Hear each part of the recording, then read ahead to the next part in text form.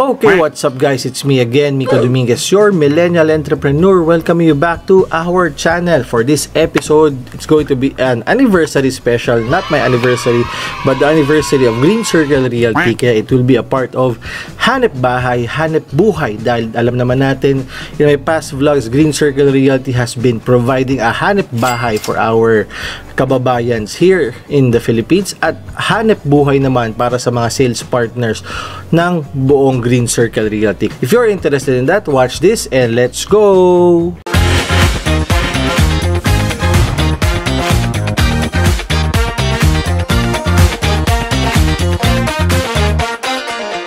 Okay, so nasabi ko nga doon kanina sa intro, this episode is a tribute to the anniversary of Green Circle Realty because it's celebrating milestone anniversary, which is the 15th year anniversary. So, yeah, again, happy anniversary sa buong Green Circle, sa buong management, sa lahat ng staff, sa lahat ng partners, and also, of course, to our buyers who made it possible na makarating ang Green Circle sa kanyang 15th year na being the undisputed #1 sales network of Pro Friends and their project development, Lancaster New City, Mikara Estates, at iba pa natin mga nakarang project no, like Carmona Estates and others, basta sa buong Cavite. So again, happy anniversary and congratulations. Ibig sabihin na nagtagal ng ganito katagal isang company, ibig sabihin marami siyang natulungan kaya siya successful and tuloy-tuloy yung business and even in the pandemic. So again, sabi ko, this is a tribute for Green Circle Realty. Of course, I would like to thank them, and by thanking them, enumerating some of the achievements and the benefits that I earned, no? By the way, it's a family business, but I started here, depende ko sa natin pag-uusapan 2009 kasi nag-OJT ako dito. 2010, I became an employee, and then late 2010 or early 2011, I became a full-time sales agent, and then eventually 2013 to sales manager, and then 2013 became a sales director. So, yeah, sa millennial, when I graduated, ang isa lang nasa isip ko, mawawala na ako ng allowance. So, I had to look for a source of income. So, I'm a multimedia artist graduate, pero hindi naman ako masyadong prosper for that. Wala akong makita. Nag-apply ako, but puro waitlisted. So, I think it was, at that time, syempre medyo disappointing, but ngayon, it was a blessing in disguise na hindi talaga ako binigyan ng work so I can flourish here in Green Circle Realty.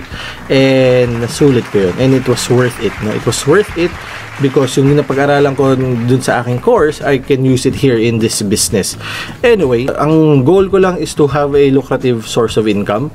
So at that time, 100,000, 200,000 a year was already mind-blowing na for me, coming from being a fresh graduate. Tinry ko to mag Green Circle Realty, and then eventually I earned my first 10,000, then I earned my first 50,000, and then it became 50,000 a week, it became 100,000 a month. So sabi ko, wow, okay, I made the right decision of stay here in Green Circle Realty. So again, as a millennial, di ba, we want to make a change in the world, but of course, we want to do that while earning. Ano ba yung mga natulong sa akin ng Green Circle? Green Circle helped me bought my first ever car. Of course, it's also an award na may subsidy. So, I really didn't pay for the full of it because Green Circle paid for that because of our team's performance in, I think, 2013 or 2014. So, again, my first car was courtesy of Green Circle Realty. My first property is also from Green Circle Realty, a condominium in Mandaluyong. So, I didn't imagine I'll be buying a condo when I was 24 years old, I think. So, yun, it's one of the investments that I had with Green Circle Realty. And of course, syempre hindi ko naman papahuli yung aming flagship project. Syempre, kumuha rin kami ng unit doon, which is a single attached unit there. Yan yung mga investment na na-provide na naipundar namin because of Green Circle Realty is providing for us.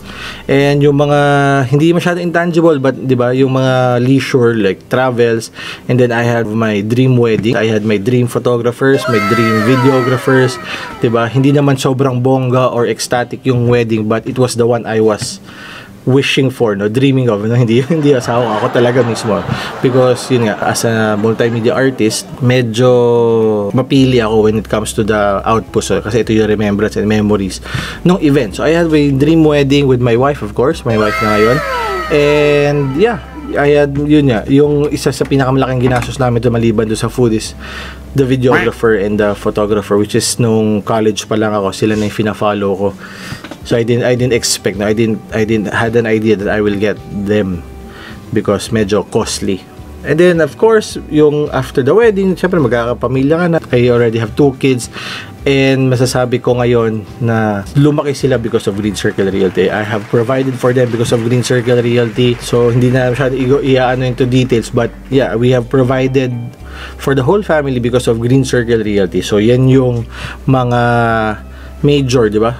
Of course, there's mga maliliit, mga luxuries like yung mga shoes ko, yung collectibles ko, computers, di ba? Yung mga luxury na nabili ko or na provide ko, it's because again of Green Circle Realty. So I have other side hustles, but again, 90 to 95% of the income that is coming in is from Green Circle Realty. So wala talaga. Wala akong masasabi.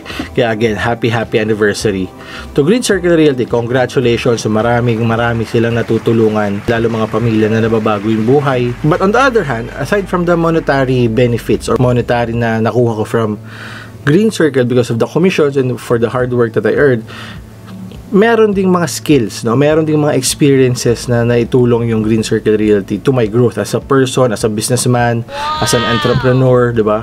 Doon nabuo yung millennial entrepreneur.